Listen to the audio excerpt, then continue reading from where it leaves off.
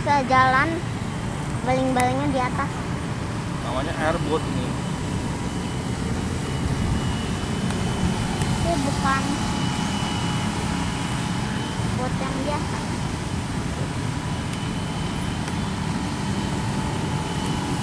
Tapi ada bilang bapak beloknya gini gasnya kencengin.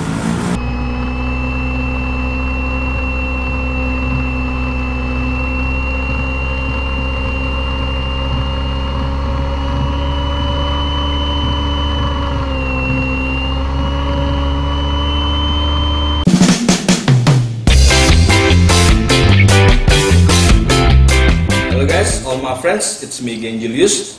Thank you for visiting this channel. In this episode, I should have made a video about building Decals DC3, but unfortunately I ran out of 3mm foam board. So, you remember this one? This is a Bombardier CL415. I haven't fly this seaplane from water yet, because I need one thing, just one thing. It is a RC boat, RC rescue boat, because I think just in case it has malfunction in the middle of the lake or fail takeoff or crash landing, I can salvage and recover this seaplane with RC boat and bring back to the shore. This is my RC boat. I already made one. You can see here there's a 3 crew in there, 3 crew and propeller cage, the rudder.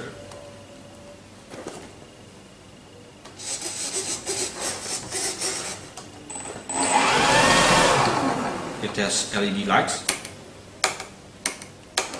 Okay, I think the easiest model you can make RC is RC boat, because you just have to make it float, add propulsion and add rudder, and that's it, easy. You can make an RC boat.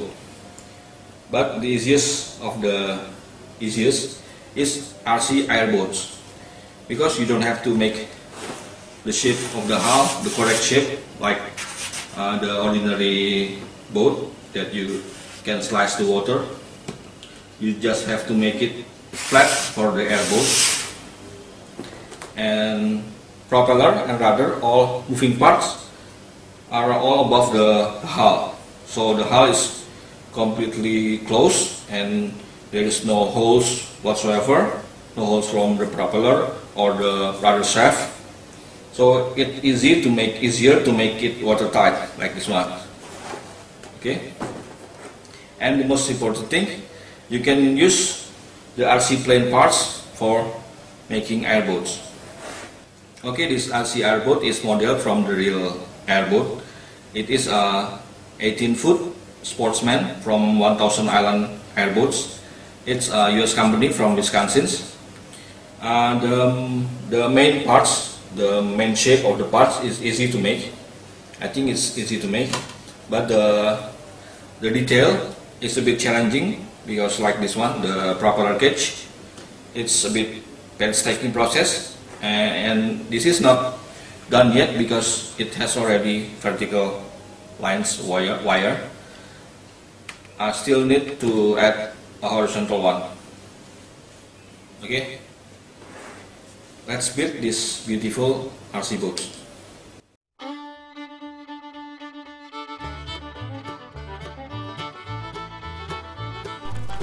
The plans is free and you can download it at paper-replica.com. Just check description for direct link. Click the arrow just right beside the video title to open description box if you are using mobile phone. If you are using desktop, click show more link on the short descriptions below my channel name. Combine the cuts together into one part according to the part's number.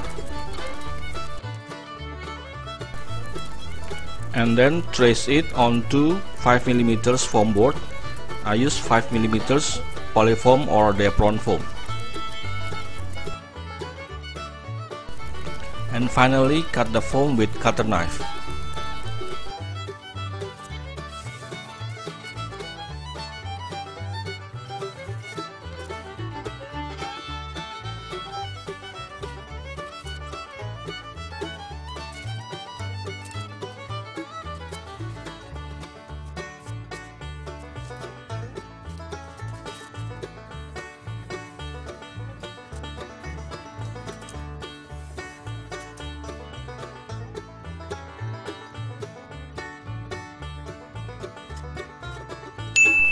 Follow the steps to build the hull of the boat. Place the second former on the beginning of the curved outline on the base, and the last formers in the middle. Curve the wall for the hull on a metal pipe while heating it first with heat gun.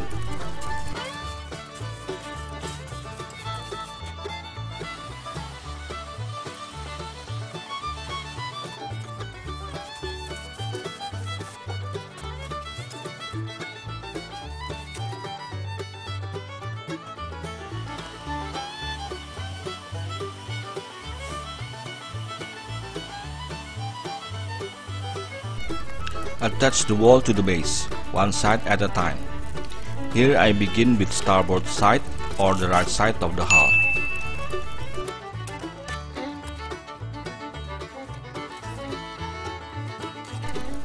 Don't glue the bow yet, glue the port side first like this.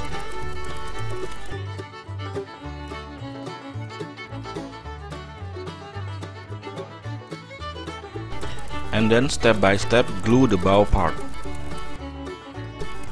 Hold still the part and wait at least 1 minute before move to other part of the bow.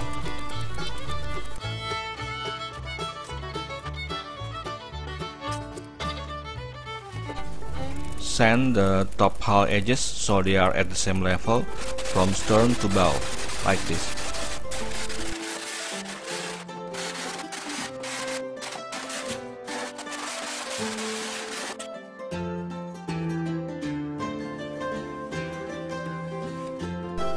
Apply hot glue on bottom corners of the hull to close any gap.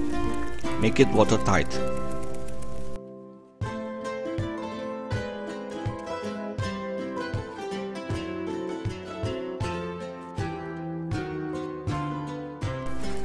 Close the top of the hull with foam like this.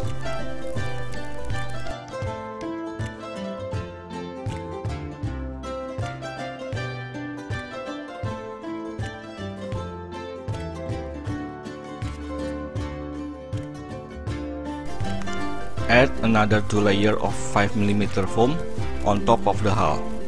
In here I use hot glue. I recommend to use foam glue instead.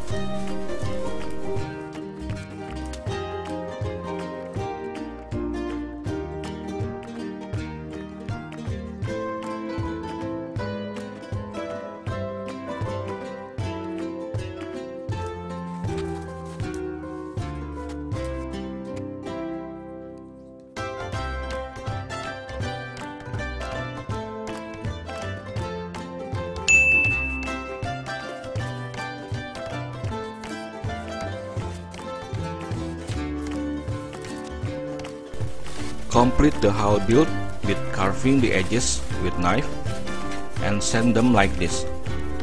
For smooth result, use wet sandpaper.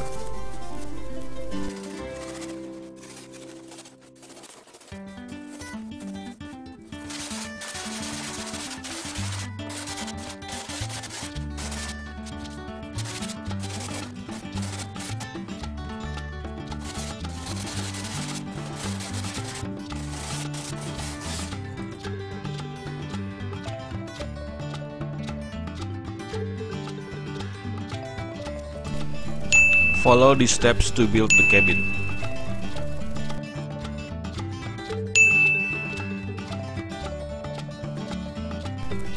Sand the top edges like this to be able to receive the roof part better.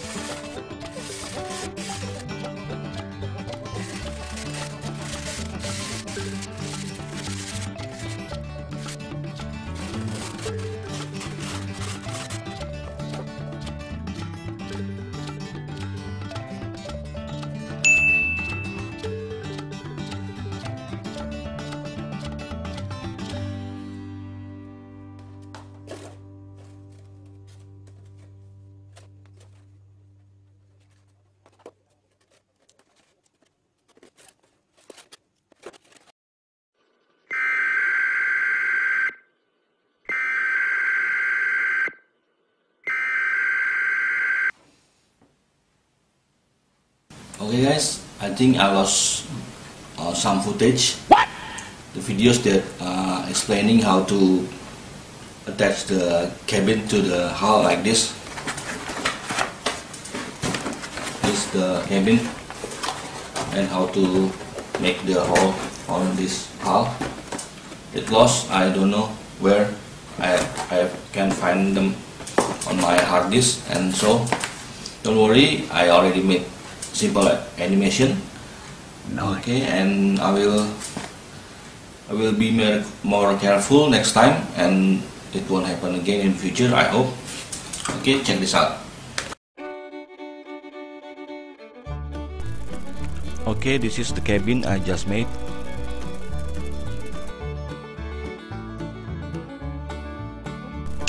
And then attach the windshield. I use 0.3mm mica plastic.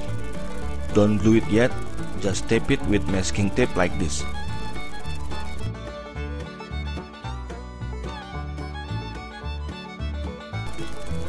Now glue the cabin on top of the hull like this.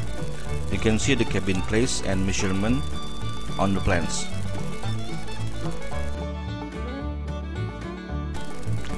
Cut the top of the hull by following the outline of the cabin, including the windshield like this. And then remove the 2 layers of cabin bottom like this.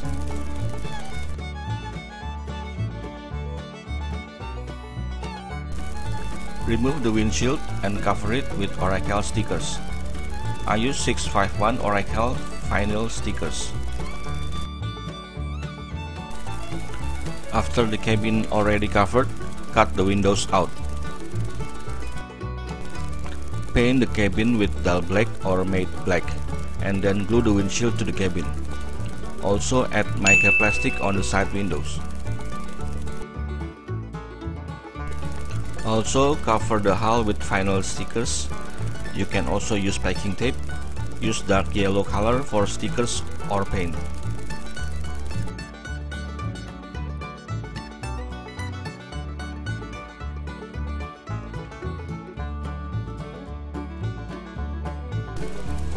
This is the motor mounting.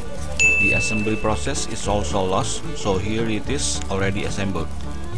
You can find out more detail about it on build instruction on my website. It's made out of 3mm plywood.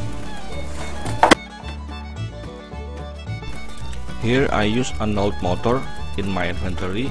It is a Turnigy 1200 kV bell motor.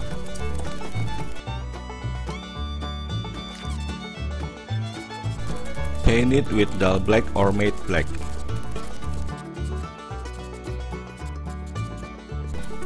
Attach motor mounting to the hull. Don't forget to peel off any covering before you glue the motor mounting. You can see here I already installed the frame for the motor guard cage.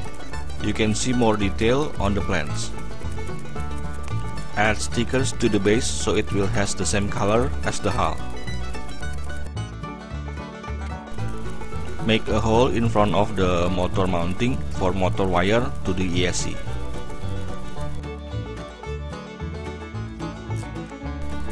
I use a cheap 20M ESC. I already make extension for motor wire.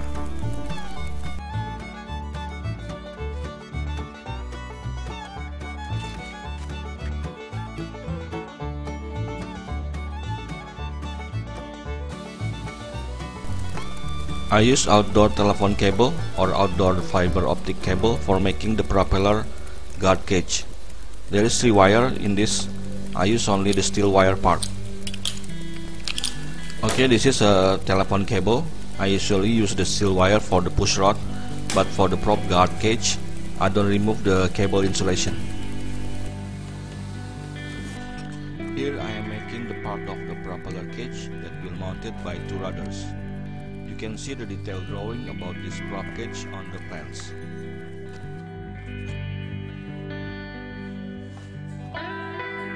I use hot glue for temporary glue. And then finalize the joint with sewing thread and CA glue for stronger bond.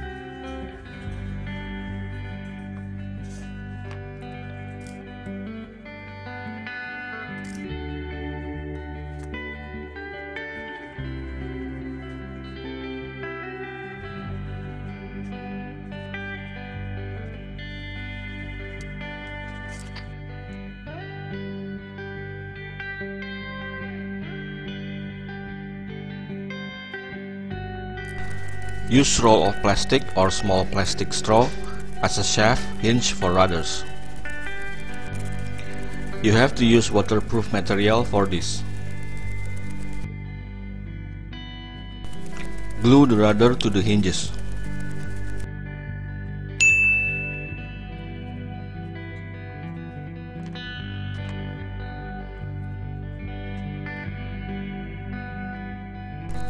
Add control horns to the rudders.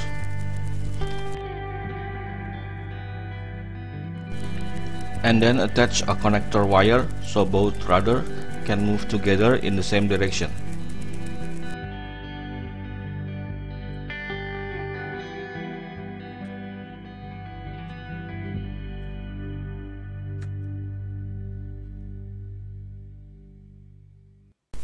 Paint your servo with black to make it match the color scheme and to make it waterproof.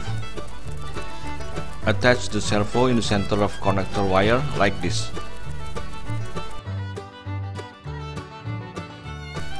And then make a hole near the servo to insert the wire inside the hull. I use elastic thread to tie the connector wire to the servo arm.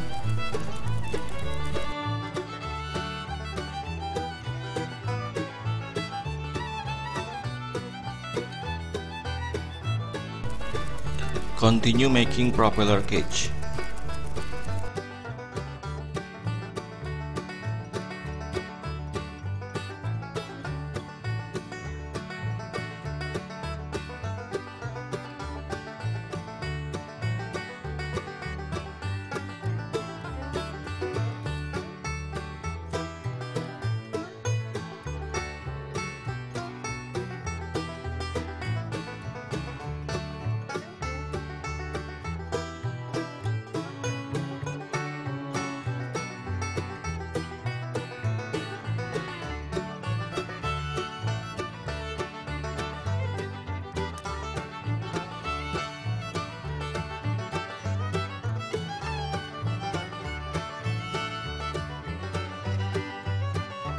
Apply decal with vinyl stickers.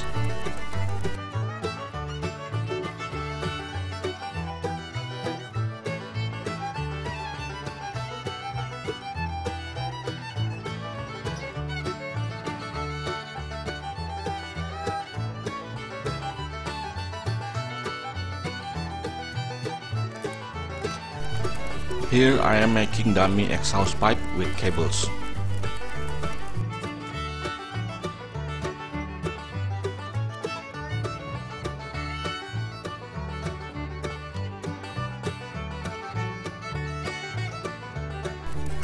And a dummy radiator.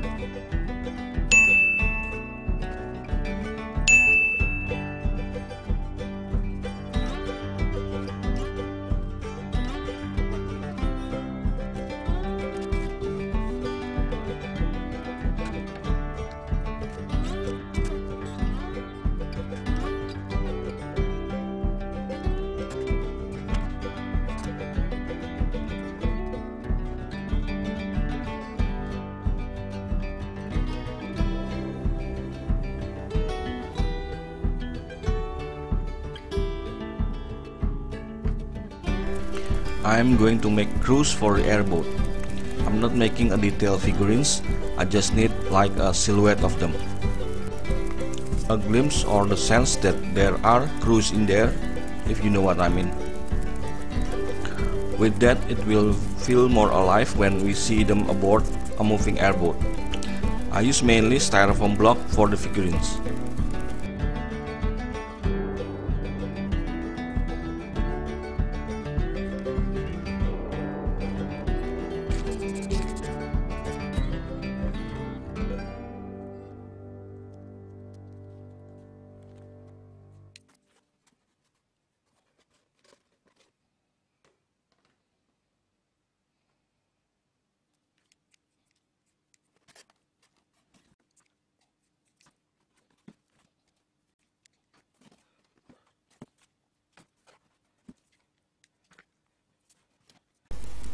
I add LED lights with navigation lights LEDs. I just use 4 of them and hide the rest inside the hull. There are 2 LEDs on top of the prop cage, 1 in cabin ceiling and 1 on top of the cabin.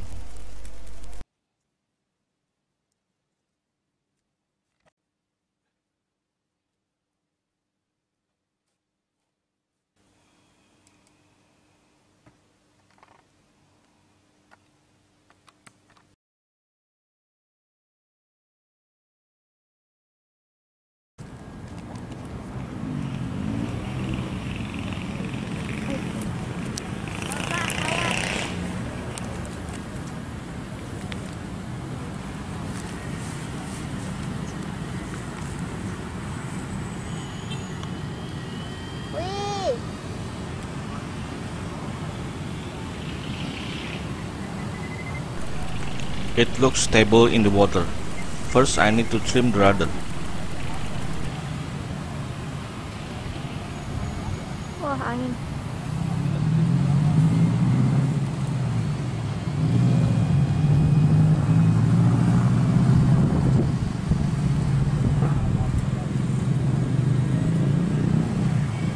Bawa angin.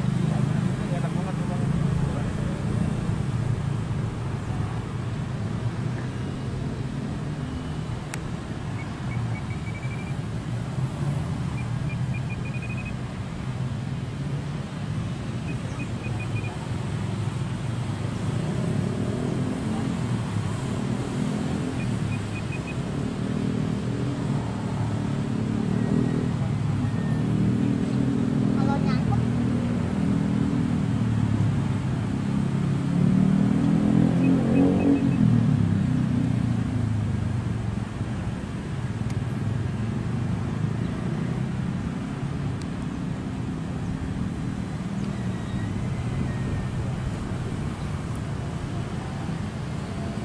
tahu nggak harus buat itu serem.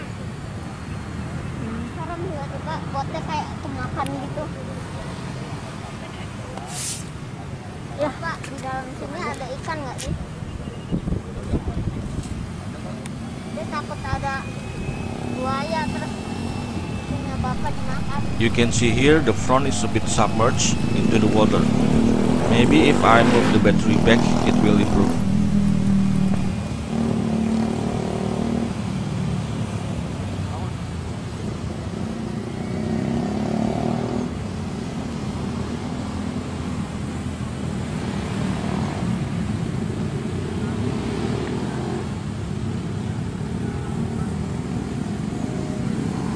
Cek basah apa enggak.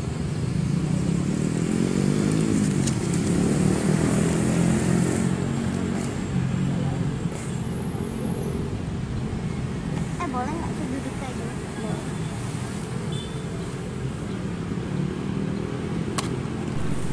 It's time to check if there's any leak on the hull. Yes, it's dry and there's no water Nggak inside. bocor. Okay, move battery to the back. Back in the water again. After moving battery to the back, the boat performed better than before. The control is better, the speed is better.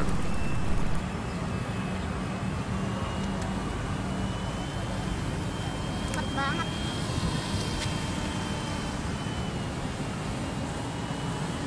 Bejak.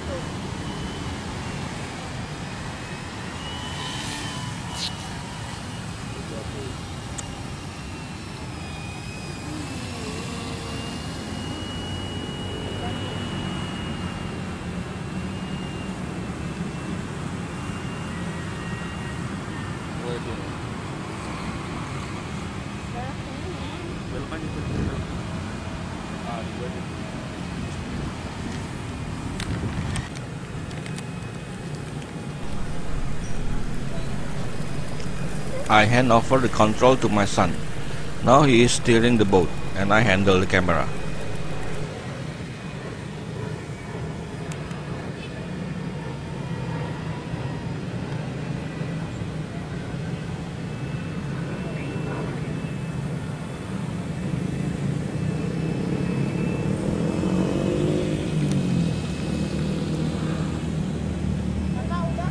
Udah, nggak apa-apa.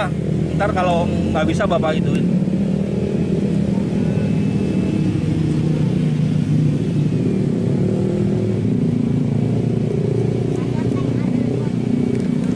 Oh? Kayak tank. Oh, kayak tank persis. Tapi cepat.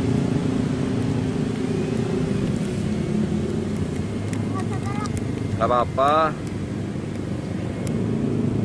Lagi taruh kuat. Udah ada kalau. Terus saya lagi terus.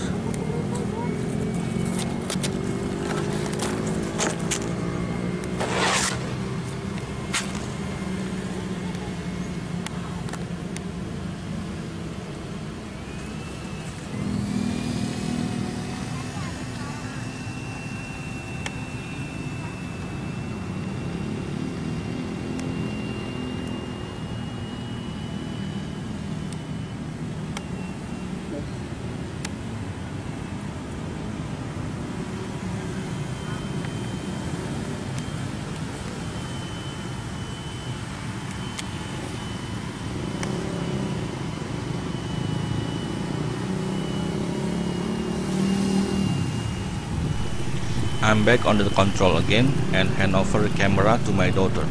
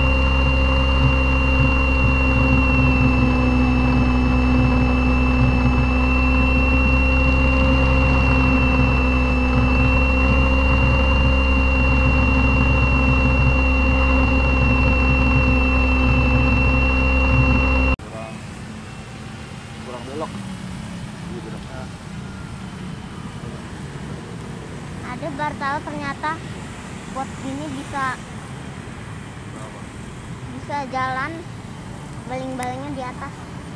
Namanya airboat ini. Ini bukan boat yang biasa.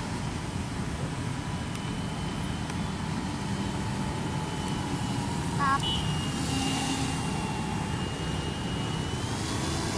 Ada bilang bapak beloknya gini nggak sih kencengin.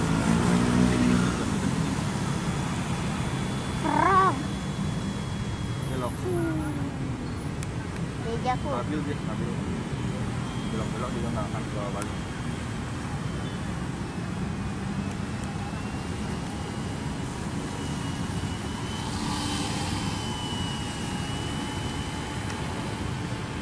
Bapak kayak waktu itu adek masuk ke dalam lumpur itu.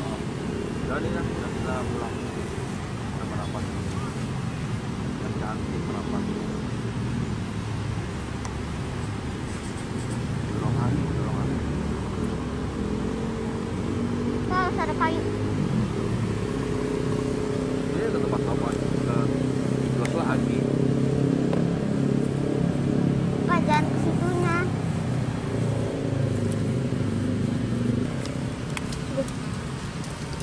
Lihat dalamnya. Okay, enough for today. Let's check the hull again. Kering, nggak ada air sama sekali. No water. No leak, no water.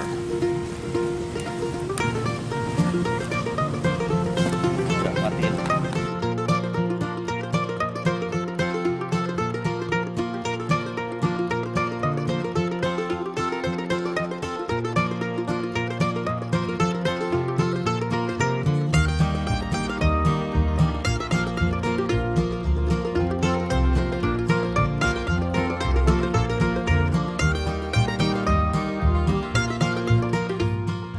Okay guys, it's time to review this airboat, this project. I'm very satisfied with this project because it looks very scale above the water and the movement also scale like the real thing. I'm not a speed guy or speed freak. I'm just a scale guy. I like scale model, so the speed is perfect, is enough like the real thing. And there are some modification that needs to be made. The first one is it is a rescue boat, so it needs to be able to reverse. This cannot reverse, so I need to add more parts to reverse this boat on the future episode maybe. And the second one, the rudder need more reflection because when there is strong wind, it affect the boat movement and the travel of the rudder, not enough to steer the boat smoothly or properly. And one more thing, the salvage process or recovery process is not covered in this video, maybe in the future video, including the modification, the two modification. And that's it guys for this project. It already finished. Okay, the next project will be Decals DC3 part 1. And if you like this model and you like this project, please click like and comment, subscribe if you haven't subscribed yet, click the bell button so you can be notified if I have new project like this. And if you want to donate me, there's a link on the description. And if you are not, you can share my video, like, and thank you for supporting me all this time. And see you in the next episode.